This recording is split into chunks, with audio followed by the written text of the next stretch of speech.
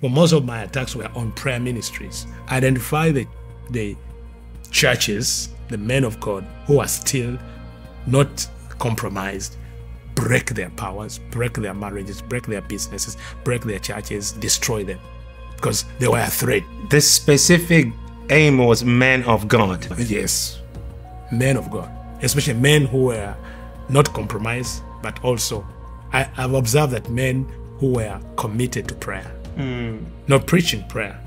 So my work was raise these young people, young girls and young boys. While you're raising them, you're training them also to break churches, to defile men of God, to go into the churches, Sexual immorality, Yes. take them in there. So kill the fire, because as long as you've killed the fire of prayer, then we can control a territory.